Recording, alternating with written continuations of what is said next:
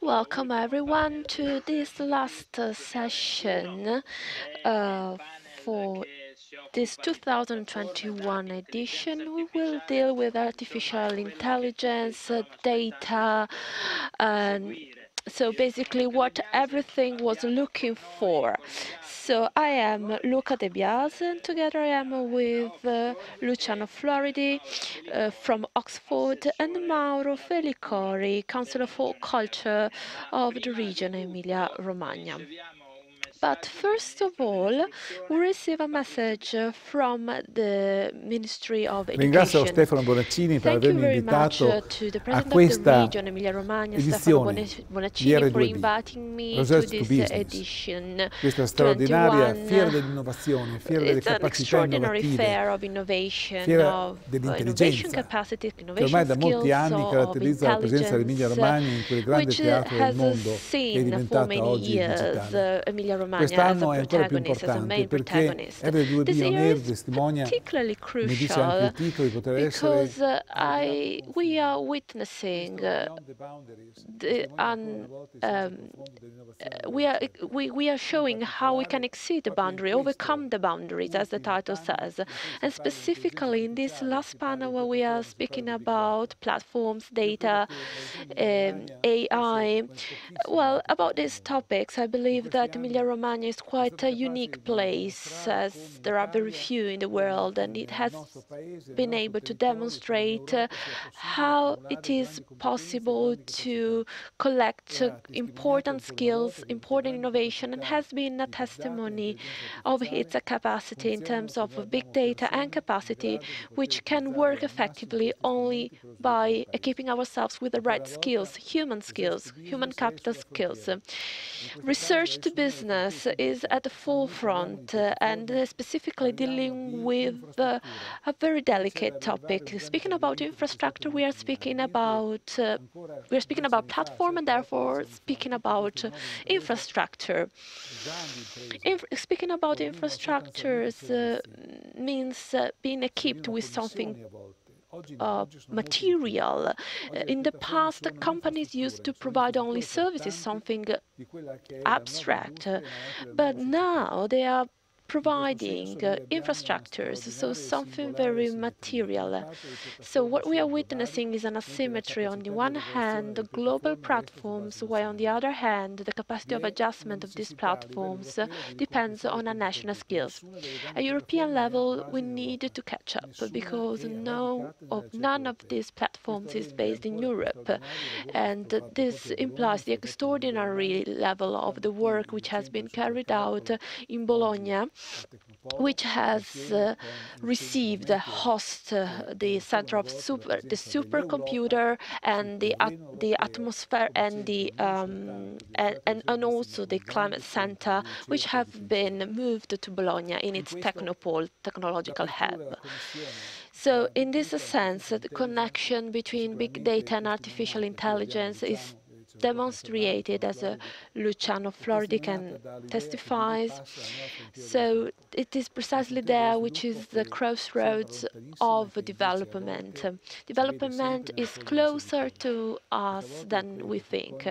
I believe that we are not following the future, we are leading it, because what Emilia-Romagna is demonstrating is that Italy can play a role at the forefront and can bring its own additional value and also political additional value, which is why this edition of the conference is absolutely relevant.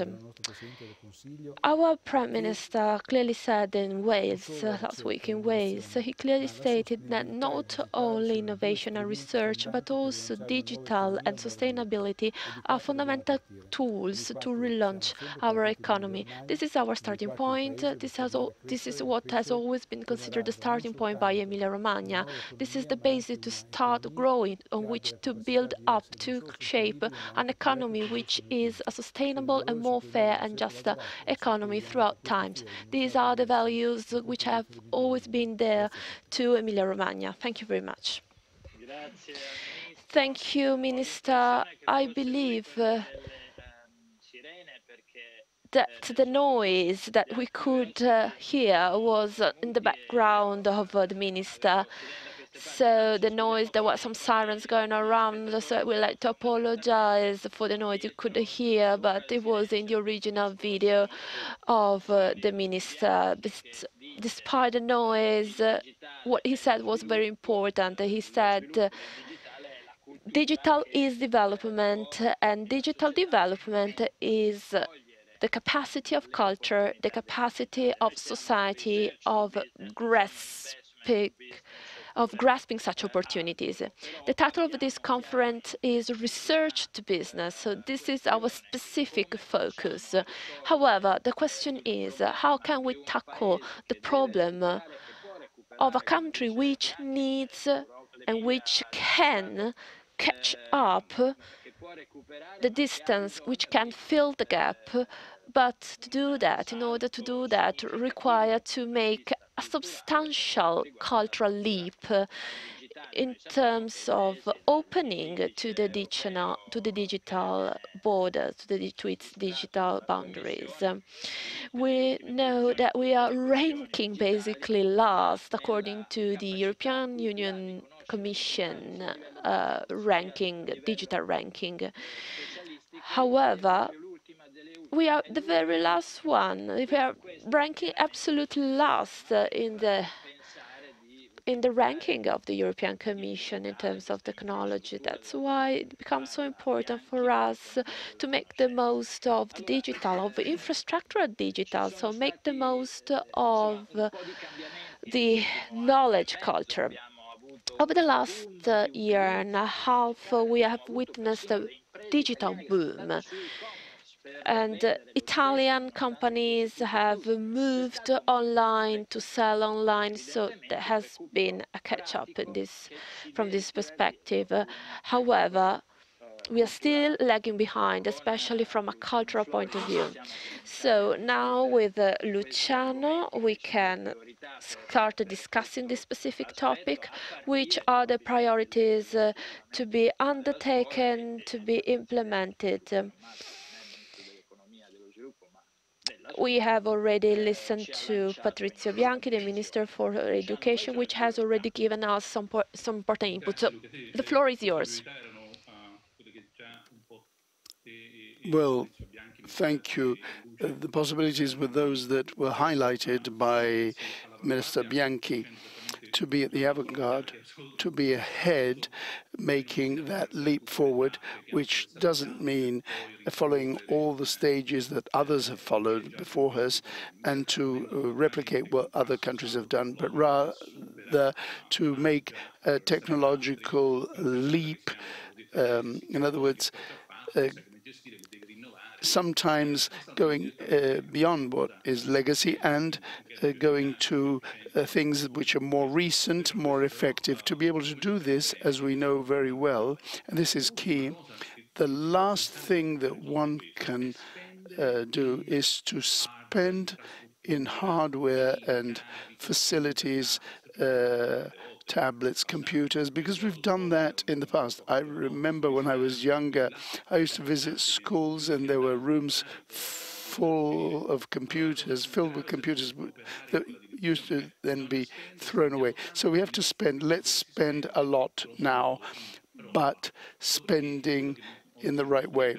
And what we're now discussing, what makes the demand manage the supply and not vice versa. That's when things work. Today, we don't have a population that understands that this is not a toy, it's not just communication, it's not an app to communicate with our auntie and our granddad. This culture has to take roots. And after the pandemic, we want to get out of it.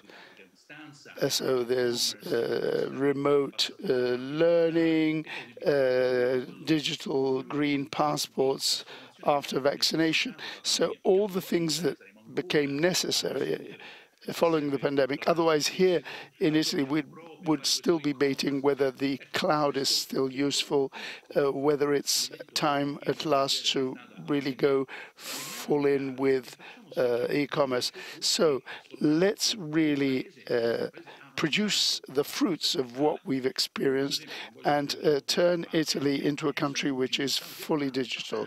And then France is an example. It's not California, it's not the usual South Korea. In terms of e-commerce, France is light years ahead of Italy, and for some time. We used to talk about these things years ago with you as well. So then came the tragedy. The tragedy opened our eyes, and now let's make sure that this tragedy was not useless. From the point of view of the school, can you please point things out a little more in detail? Many people have complained in how the school interpreted the way to provide remote teaching and learning. It was like a system earthquake. Households had difficulties with students studying from home, and also the students were not comfortable and found it a struggle to follow their lessons. And there were a few extraordinary exceptions to this, and there was some embarrassment in doing the things that were being done before, but using the internet. So this is an experience. What can we learn from this? We shouldn't throw away the digital experience. What lesson can we take home? There are different important experiences in this. These things were improvised. We should remember this, because the pandemic arrived all of a sudden. But even in the since the 90s, we have been talking about platforms for digital learning and so on for decades. So this means that we can't just improvise using this platform versus the other platform. We've had to make do with what we had. And we were a little lagging behind in this. So I would call this under a single umbrella, which means that the digital factor gives you an added value. It gives you something more, rather than just sending a PDF online. The digital enables you to customize teaching, and the ordinary mass teaching face-to-face doesn't enable you to be careful and attentive with each student day after day. So there can be a support for monitoring, which is useful. Or else, all the data you have on data. Schools never able to do this. How can you conduct a comprehensive analysis if, for instance, one class was more successful than another? Amazon knows exactly on electronic text where people go back repeatedly to the same text. These are the elements that are useful. These are intuitive elements. That is the real digital, and then it becomes complementary. Since Socrates' lesson is in person, one-on-one, those are the privileged approaches, but we have to do the best of what we can do at our best, and not a lesson the same for everyone. What I have seen when people complain is that what we've done with digital could have been done in the 80s with VHS audio cassettes that my parents used to learn English. That is not what digital can help us in. So shall we succeed in going beyond this paradigm and do things differently? Yes, this is the case. Bologna is also the place of an important school text publisher. He showed me his strategy, traditional books alongside a code that enable people for free, those who purchase the book, to do other things online, exercises online, interacting with others, and where you are based on where you rank based on the national average. So it was like added value and extra services for those who bought the book. And only 5% of the people buying the book were using these ancillary services online. That was 5 years ago. So we need to open up to this, to seek these opportunities that Luciano is mentioning, which integrate with that integrate with the system. Socrates told us how to approach it, as he was saying. Luciano Floridi is an example of the attractiveness of the Emilia-Romagna model. In September, there will be a new research center that you will be at the helm of, and obviously working there and in Oxford as well. And you will be devoted to the Emilia part as well. Mauro Felicori now, he is the Councillor for Culture in the Emilia-Romagna Regional Authorities. I'd like to ask him what is his view of what's been happening these early months of this year, where we've seen many gaps. Museums, places of access to culture have been closed, and digital was the only system available to be used, and it saw an increase in its use.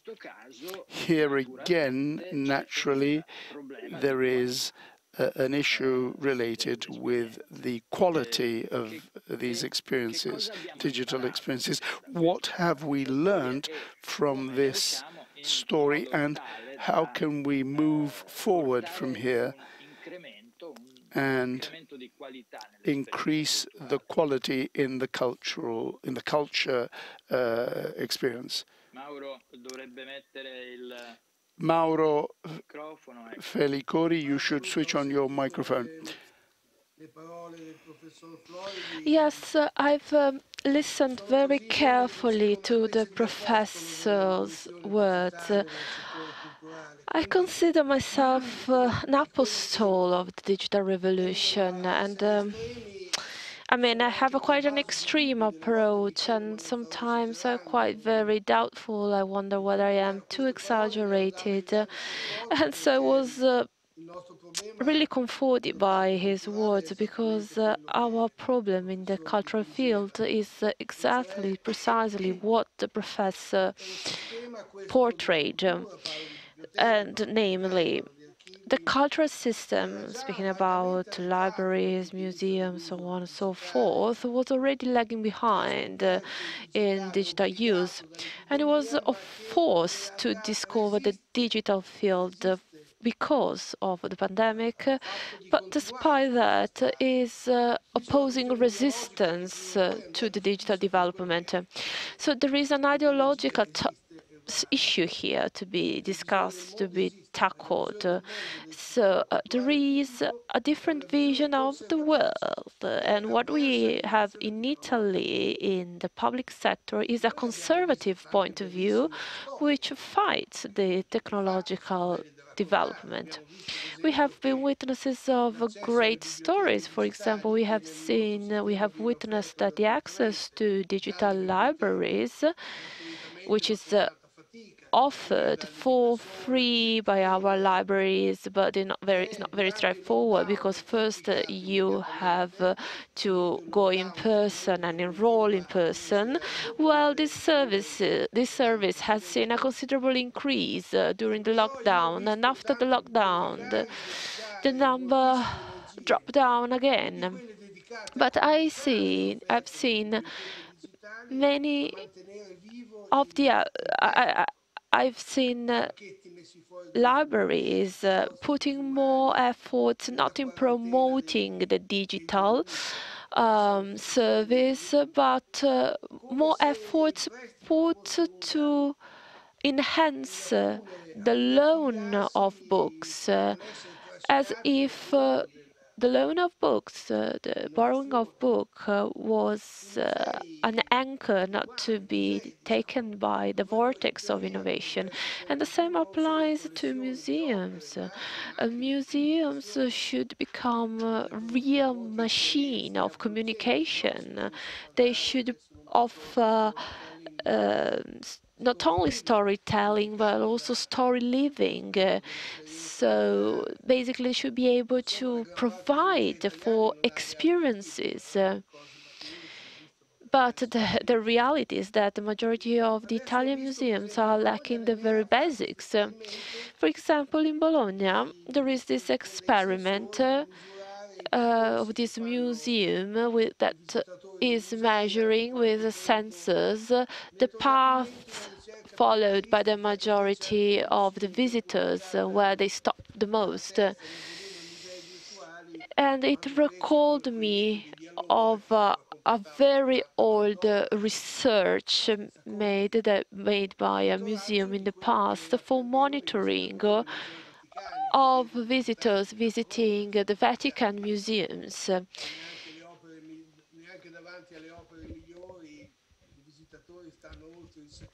And these results showed that the maximum time a visitor stops also before the most important works of art doesn't exceed 1-2 seconds.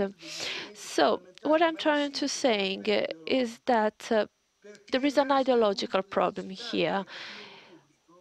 For the digital to be adopted by the public sector, museum directors need to consider their relationship with the public, with the audience, as a priority for them, which is not like this at the moment. Italian museums don't have any data figures about their own public, their own visitors.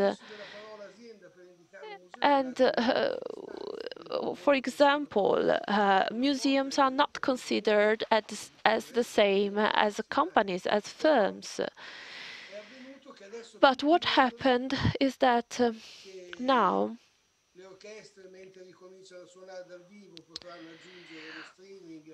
for example, more services can be provided. For example, orchestra can provide streaming tickets, or, for example, ballet is another sector benefiting from digital services. So, for example, a ballet can be constructed and directed to be enjoyed live or to be enjoyed online. So, different design for different use. But other examples, such as documentaries that may have gathered 100 people if watched live, including the families of the director. But then, if sold online or on online platforms, they could sell 10, 20,000 tickets. So also the issue of how to enhance the cinema world. Well, platforms can change everything. Platforms can create monopoles, but also create pluralism of cultural enjoyment. Therefore, this is a fantastic world that is awaiting us, and we need to convince everyone who is frightened, which is unfortunately the majority, which is not like this. So I'm happy that I can find an ally in the Professor Floridi. I believe, yes, that he can support you in your cause indeed, and champion you. But Mauro, I believe that the problem doesn't apply only to the digital world. I believe that something needs be clarified. When you speak about a company, about a firm, you're not speaking about personal profit. You are using the word firm or company, you are referring to an efficient organization. An efficient organization able to work for the common good, um, for the common interest. And this is very important, and this recalls me of an anecdote. When this person, this former president, had visited Emilia-Romagna, and he was so surprised by the model proposed by the region, and it was 1990s, and he identified in Emilia-Romagna the right model, and the person who was amazed by Emilia-Romagna was an American president.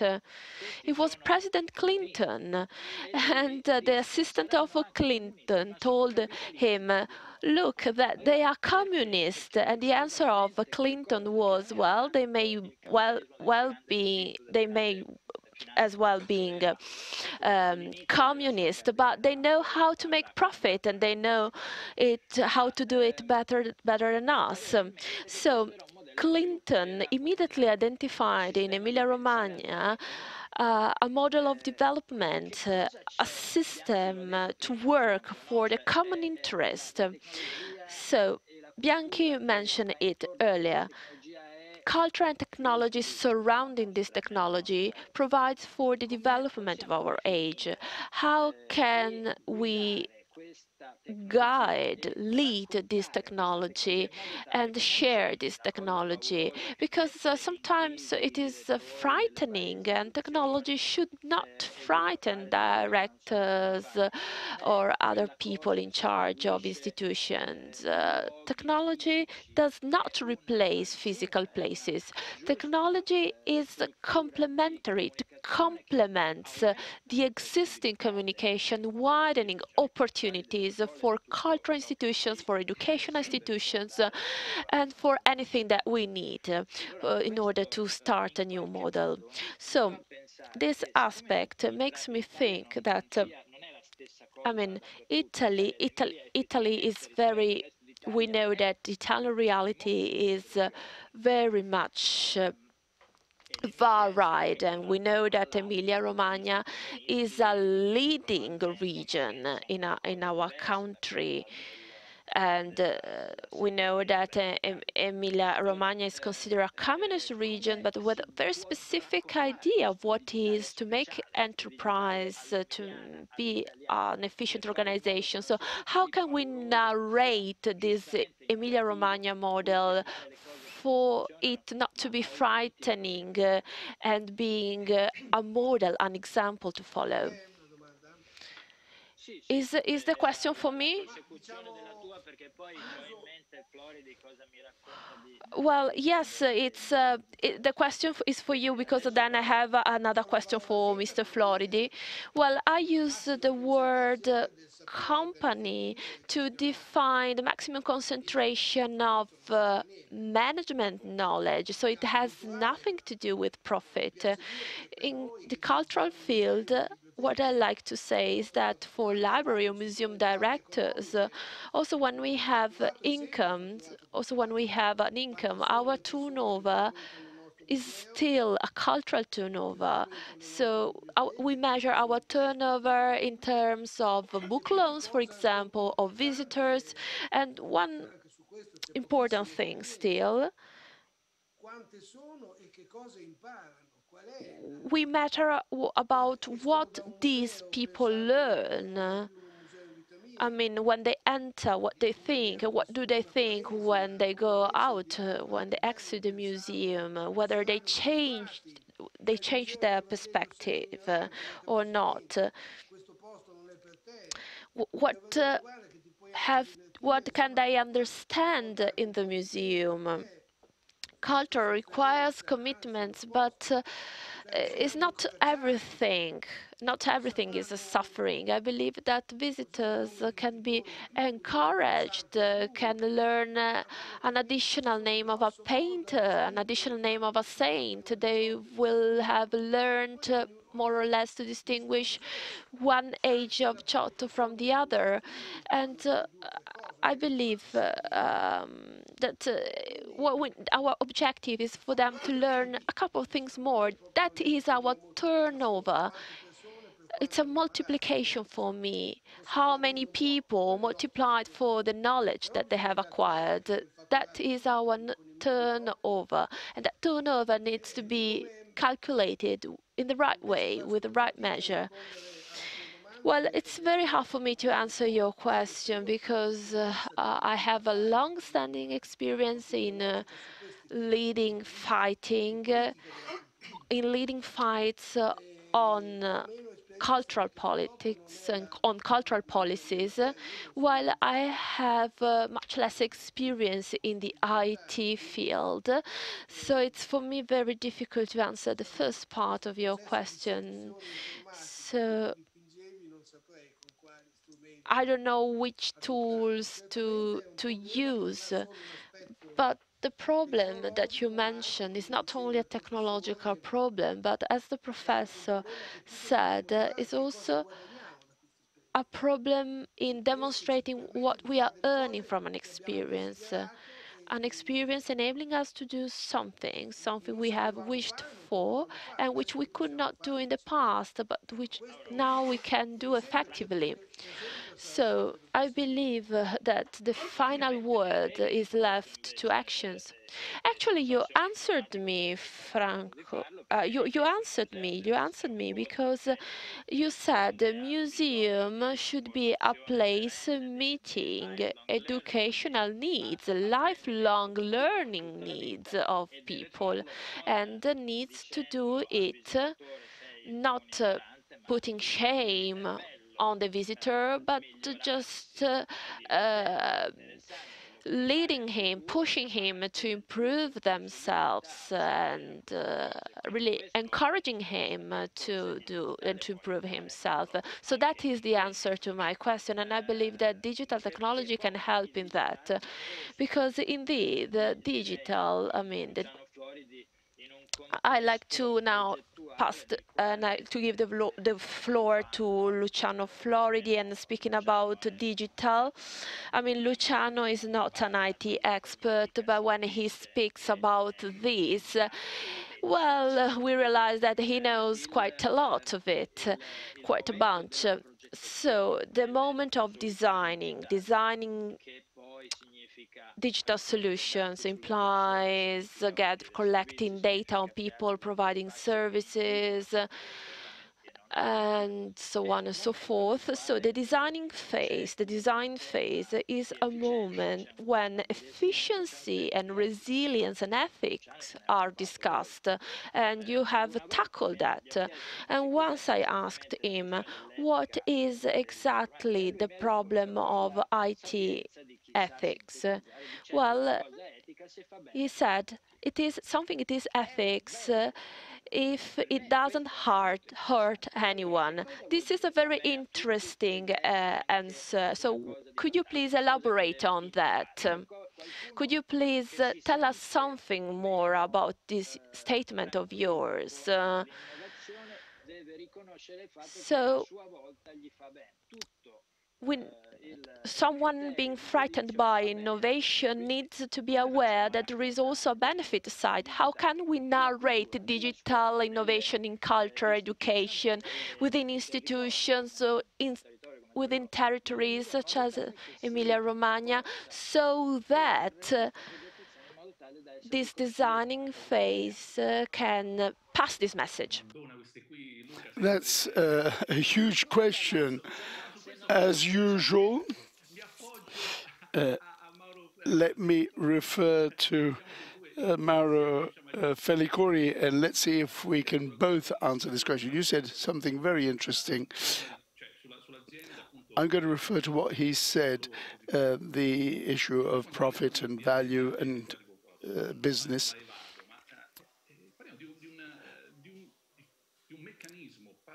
we're talking about a mechanism capable of creating wealth. But people stop and say, wealth is money. No, wealth, well-being. Wealth is that something of which you have an abundance of good things that you want and a shortage of negative things that you don't want. And this is also synonymous of innovation. Innovation enables you to do things that otherwise you wouldn't be able to do, like going to the moon, and not doing things that you don't want to do, like dishwashing. So this double work, two legs, doing what you otherwise wouldn't be able to do, and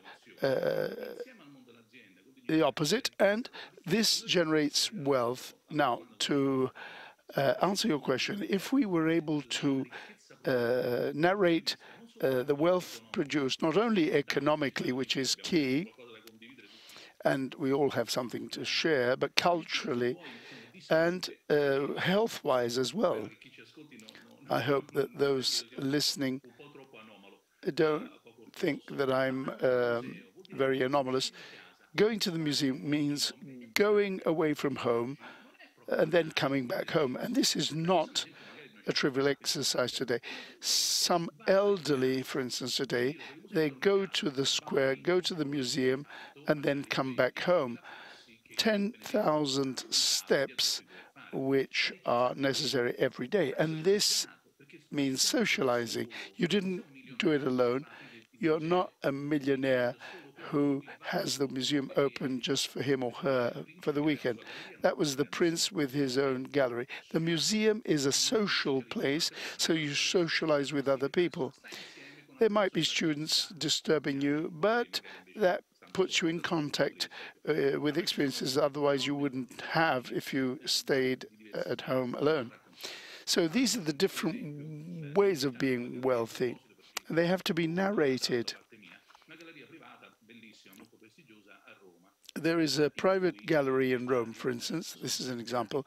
The owners, Velázquez, Caravaggio, Tintoretto, splendid things, they're tired of people taking pictures with their cameras. And so they decided to work in favor of the digital. They charge €5 for whatever pictures you want to take. You can take pictures of everything. This means that there is wealth twice. There's cultural wealth. The gallery makes money, and then these pictures circulate on the social media everywhere in the world, in Japan and in distant places. So you can take a picture providing you're not using your flash. So this is just a trivial example of what? That bringing together actions of good narrative, the different experiences of wealth the cultural experience can provide, brings us back to digital. We can do what otherwise I couldn't do and not do what I could do. And we do all this at a cost which is now much less in terms also of the environmental impact that it otherwise could have had without the technology. So narration is not just telling stories, but it is telling the story that economics makes sense. You go to the pizzeria, they're nice, there's a parking. The pizza might be good anywhere, but that pizza is better because you have ancillary services that help you more. Can I take a picture of me pulling faces? Yes, you can take a picture of the dish before you at the restaurant. All this is possible in the 21st century. As Mauro was saying earlier, we still have hindrances, or no, let's forbid pictures in the museum, otherwise they're going to publish them. But etymologically, this is ridiculous, because the word public and publication come from the same etymology. But this is another topic, and it leads us to startups. Startups use this as their bread and butter, and they take advantage and they use the wealth of our capital, which in Italy is advantageous. So going back to what Bianchi was saying, being avant-garde today is conceivable. It's a question of understanding where we are going, where we want to go. And when Mauro says, but this should be the future, let's listen to these people, because otherwise we're always running up and we're never up to standard. We're following suit, those who did it before us. Innovation, startup, environmentalism.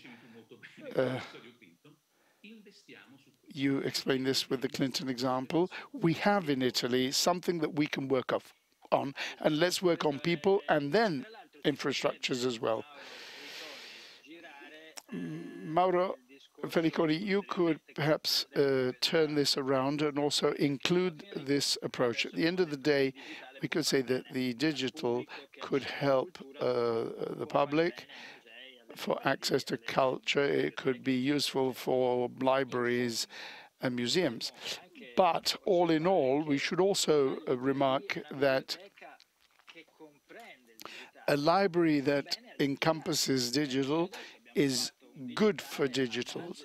So far, we've had a digital format based on the technicalities of those who built the major platforms, people who didn't know Velasquez, and the difference between art before and after Giotto. If we have understood that digital can be good for our cultural systems, we might understand with some pride that our cultural systems can be good for digital. Well, this opens up an important theme, very topical, the national plan for recovery. Italy is a country with a cultural arts heritage, museums, the stock of our museums. We have a heritage which is formidable and mostly not digitalized, and even when digitalized, it is not online and made available for the global community, the global community of researchers, and for the general public globally at large.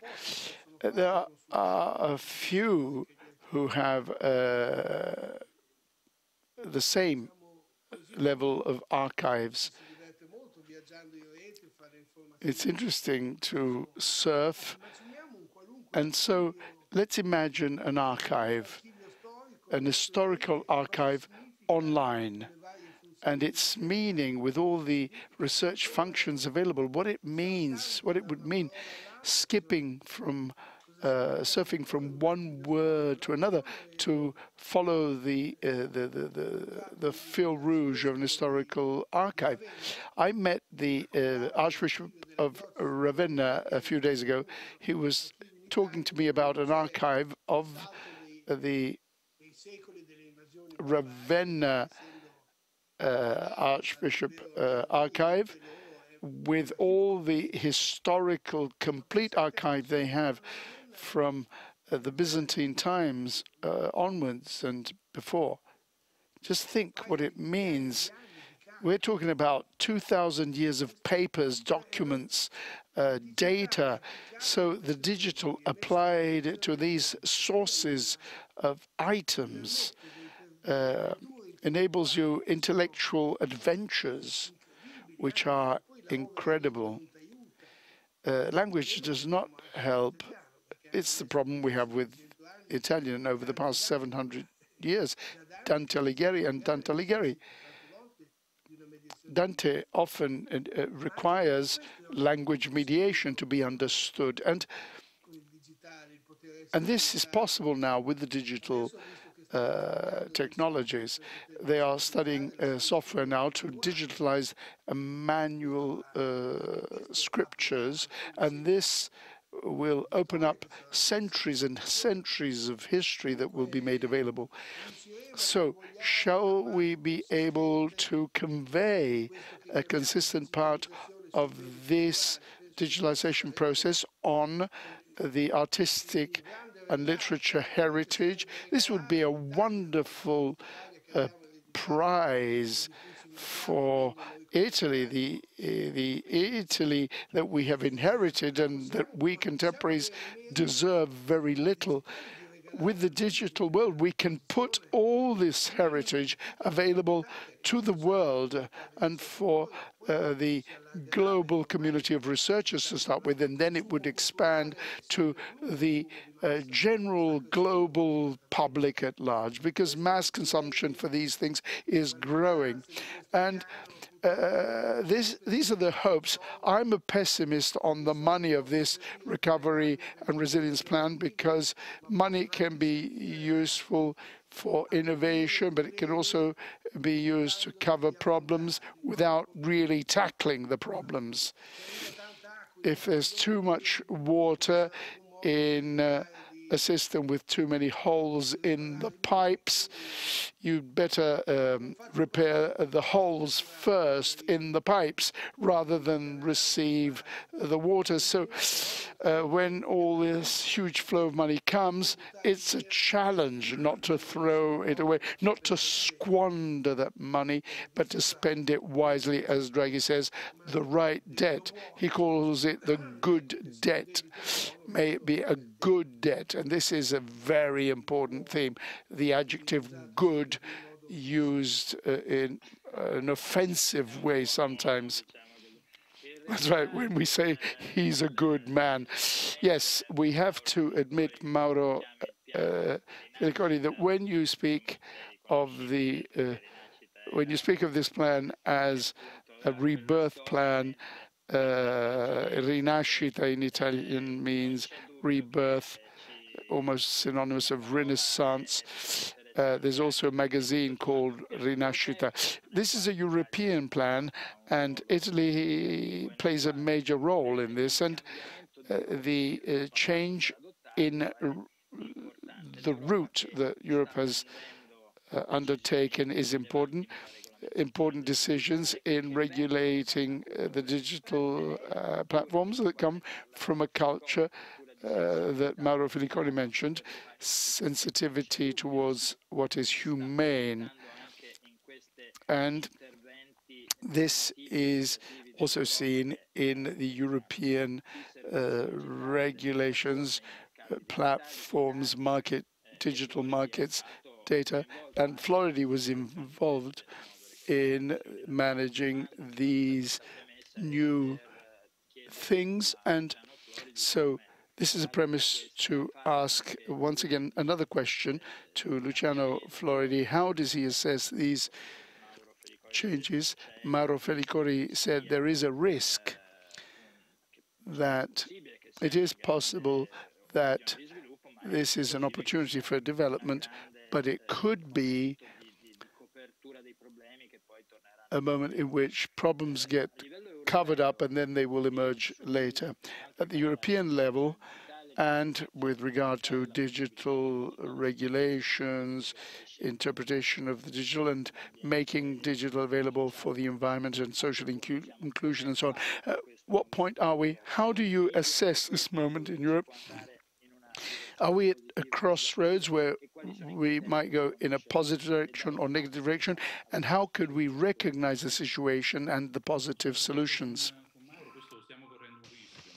I completely agree with Mauro. We are running a risk.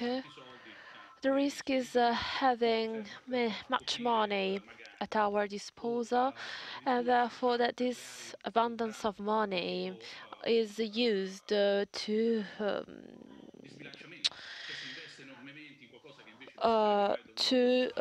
balance the situations, or investing in something where we should not invest. So, I mean, having too much money is still a problem indeed. And so we need to be careful about the damages that can be made. Europe is at a crossroads in this very moment. Uh, I mean, this crossroad is particularly clear in this moment because we are faced with the opportunity to make a few things and to do them well, and to do them well from an economic, political, and European point of view. In simpler words, Europe needs to relaunch itself as a European Union project and as a new project. The European Union cannot leverage on the story of the founding fathers. I mean, new generations are used with the idea, have gotten used with the idea that people are not shooting at each other at the border. So we cannot leverage on this with the new generations. What the European Union needs to leverage on is the new challenges, are the new challenges such as environment, such as digital, and equity, justice. I mean, a good society with a good environment and with a good politics. This is what European project can be about.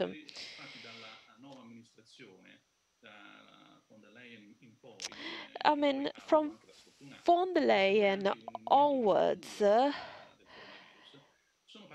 I mean, the von der Leyen Commission has taken important steps, determinant steps, which has led to the creation of a legal framework which intends to embrace the digital in all its forms, from AI to data to privacy. These are all small pieces of a full mosaic, and it is an extremely complex task to do because creating such a frame requires several years of work. The so famous GDPR for the protection of privacy requires 7 years to be shaped, and we're still testing it. Therefore, working on a 10-year project implies that its implementation will require many other years. These are complex problems which require long-time solutions. And I believe that Europe is tackling with them very well because also European has another responsibility because where the European Union puts its stake, then this will become a benchmark, a reference point for the rest of the world. So it can really raise the stake of the good practices. So I believe that we can be quite positive on that because I believe that the European Union is doing well, is working well. Sometimes, what I would like to add something is that sometimes when we discuss, we discuss in theoretical terms, in abstract terms, but it's not like this. I mean, a functioning culture implies a value because if the culture works well, this implies that also the firms, the companies behind it, they work well.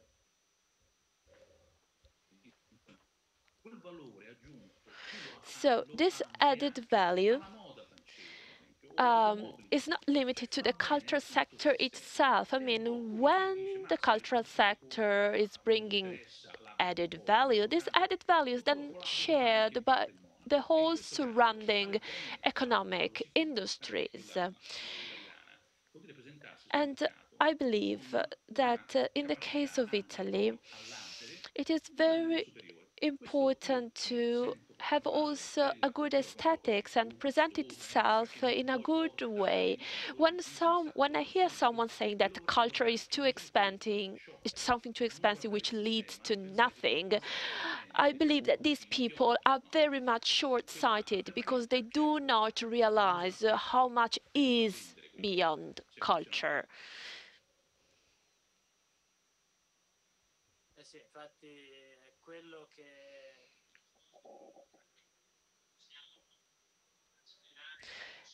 And this is exactly the kind of perspective we hope the majority of people will adopt in the future. And so, of course, this implies an acknowledgement of the Italian culture and its effects all over the world. Can you hear me? Now we can hear you well, thank you.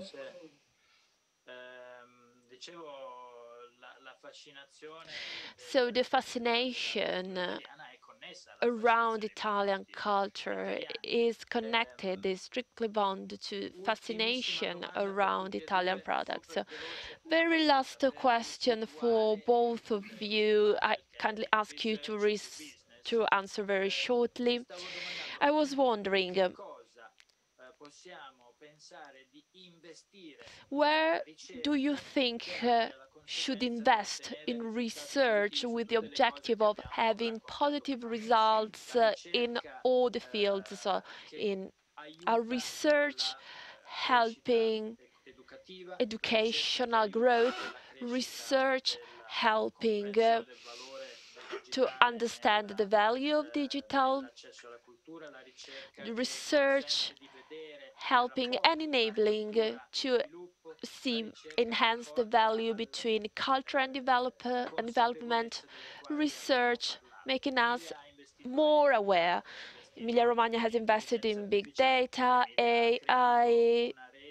Emilia-Romagna has created a deep connected network of telecommunications between among different territories.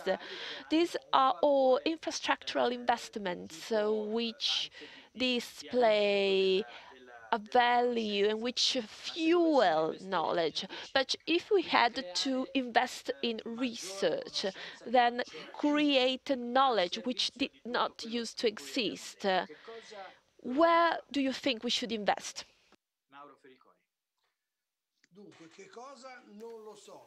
I don't know what, but I try to imagine the how. You know that we last met in Modena, where with a small contribution of mine, we created a university department called Digital Humanities, thanks to the Modena Foundation. And we put together humanists and IT engineers in the same department. When I arrived here, I asked Altea, the company hosting us, it's a regional company, I asked to understand what we need, the things we need to design. Can you please bring together managers and museum managers with IT companies, design companies, software designers, and engineering departments, and do the same thing with film directors, actors, and also figurative artists, visual artists. We see this now, especially in the visual arts. The dialogue with the digital is very profound. My idea is to create contexts in which they can have a dialogue and understand what the cultural world needs, what its desires are, what its needs are. And the world of design can provide things that they can provide and we can't even imagine are feasible. We from the world of culture. So we have to start from the overlap of different worlds, and then from there bring the water to the seed and the plant and have it grow. So these are my ideas. I can't add anything in terms of content, but this is not little. Mauro Felicori, you're saying let's establish the conditions for people to do better than what I can imagine. And this is a wise answer. Luciano, Floridi, I can ask you the question in general terms, as I have put it, or more specifically, considering that he's going to be coming to Bologna for research. I agree with Felicori. Not only is it a question of method, it's not just method. The worst thing you can do is say to those who have ideas what ideas they should have. The programs that don't work are the top-down programs. When you say, we're going to invest on A, B, and C because somebody thought about it, or someone who is 60 and is a little lagging behind on research programs. In the cultural sphere, the issue is to enable people to develop the ideas they have. With reference to what Felicori says, remove the conditions that remove the risks in what you do. In other words, minimize the risks. There could be insurance policies, there could be, for instance, free legal services. So try and quash the risks. Like in the UK, for startups, they say, if you do this, we're going to provide you connectivity, financial, legal advisory, and blah, blah, blah. And then you are free to act. So facilitate undertaking risk and then facilitating the opportunities for success. Of course, because otherwise, if there's too much bureaucracy and too many hurdles on top of the risks, then of course you're not going to do much, are you? So reduce the risk and facilitate success, and then the program of a project, open project, where the calls for tender are open, and they say, let's earmark €1 million for 10 projects. Show us your projects. May the best man or woman win. And if one is successful, it pays for all the other 9 that may fail. If instead the approach is different, where you throw away your €1 million, it's worthless and useless as an approach. So it's a question of method. There have been cases of this. There have been cases of, let's do this portal top-down. It doesn't work, it has never worked, and you've got to stop adopting that approach. Well, I don't know how to thank Luciano Floridi and Mauro Felicori, their attendance to this last panel of Research to Business. This has been an extra item of research. We have tried to find new ideas, new thoughts. We have found common ground on many levels. I'm not going to recap what we've discussed. I'm sure that those who have been here viewing and listening, you know exactly what we have been talking about. What we know is that we are faced with a very important moment. Our society is adapting to a change. We were obliged to embrace a major change. We will not be resilient, we will not develop if we don't take this experience and transform what we can do better than others and do something useful that can be useful for the planet. It is feasible, it is possible. I don't see why we should not be able to do this. So thank you very much for viewing and listening. See you next time.